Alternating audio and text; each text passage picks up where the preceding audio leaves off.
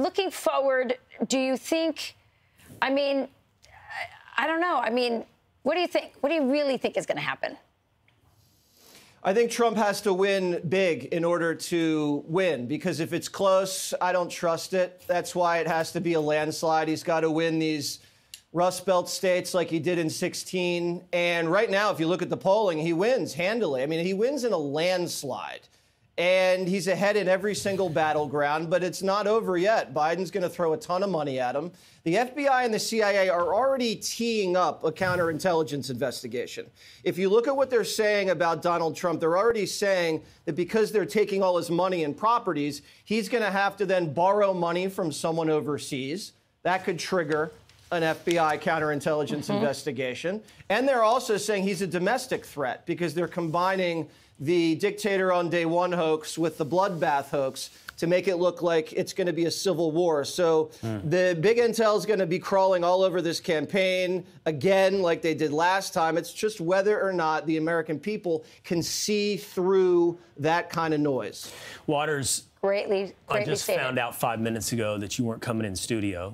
And I said he's on remote. I mean, would the rain scare him away? How unmanly. He didn't want to mess up his hair. Yeah, his hair, very unmanly. So Waters and I, earlier this week on The Will Cain Show, debated what is and what is not manly. He's got a long list of rules, like a man shouldn't eat soup in public, a man shouldn't lick an ice cream cone. So, Jesse, the viewers of Fox and Friends have emailed in on some of your rules for men. Here's what they've had to say. Here's a good suggestion from Charles. Men should never let a female pick up a tab for anything. I just picked up your breakfast tab today, Will. Different. That wasn't very manly. Every rule has an exception. Waters knows that. That's an exception. Charlie, what else they say? So from another one from Nicole, absolutely no skinny jeans. I totally agree with that one. I agree. Or skinny suits, by the way. Skinny suits or skinny jeans. Does that ring true for you, Jesse? Yeah, no skinny jeans, and the men always have to pay the tab. But it doesn't surprise me that Rachel picked up your breakfast. Yeah, thank you, Jesse. Well, listen to Scott, the last viewer, said don't listen to Jesse.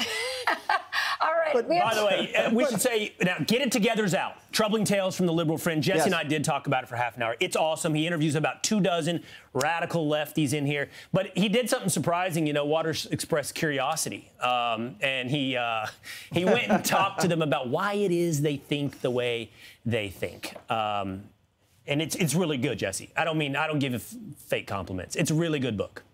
Well, here's Jesse. Well, I think we have a thank you clip, for don't the we? endorsement. Don't we have a clip from that? We do. Let's listen to this. What's your ideal green home look like? Create your own electricity through rainwater. Bamboo. Bamboo. Mm-hmm. The home's made of bamboo. Bamboo. So you're vaccinated, right? Mm-hmm.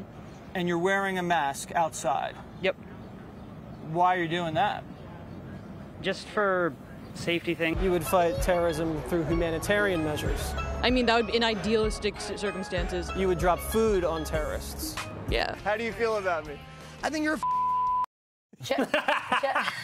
Jesse, I love what Will said, that you actually had a curiosity about these liberals. So what was your biggest takeaway? What can we tell us what we can learn from this book? What's the one main thing about them?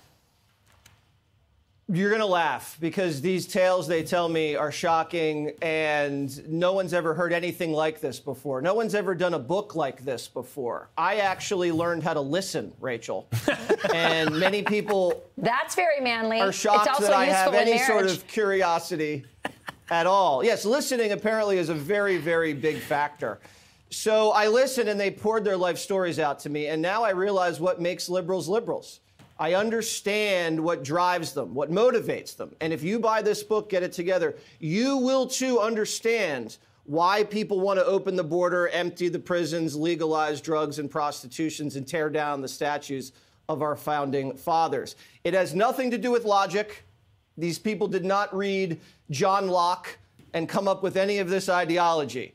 These people have personality disorders, and they're projecting their problems on the rest of us. And what the book says is, your problems aren't our problems. Get it together. Because this country does not say get it together anymore. We're afraid to. We just have to say no. Knock it off. I commend you for going out into their natural habitat to study them. That's probably a step in the right direction. Life's about growth, It Charlie. was an anthropological investigation, Charlie. But just to be clear, among your manly man rules, is rowing a stationary rowing device? Does that count as manly behavior or not? He plays field hockey. It's considered exercise, but it's not exercise that I would do. First of all, you're sitting, and any sort of exercise where you sit, like a stationary bike or a rowing machine, I wouldn't consider very good. I'm not going to blast you because many people on the crew team might come at me with an oar to the face. See? But, it's not water polo. That's right. That's right, Watters. You know what's interesting about you? Life's about growth. And I think I'm just really happy for you that at age 45, you've discovered curiosity, listening, and empathy. Now, many people just think pain. I'm just this horrible person that just cuts off Jessica Tarlov every day for a living. But there's so much more to me. Including humility. Yes, humility. Some people say humility is my best asset. Well, the book is called Get It Together. Jesse, we're so happy to have you. Come again, and come join us on the couch one of these days. We don't live far from each other. Well, it's not that big of a drive. It's raining. It's raining, as Will said. All right, Jesse, and thanks. I got a book signing. You got a book signing. All right, get it together. Go get it right now. Thanks, Jesse. I'm Steve Doocy. I'm Brian Kilmeade. And I'm Ainsley Earhart. And click here to subscribe to the Fox News YouTube page to catch our hottest interviews and most compelling analysis.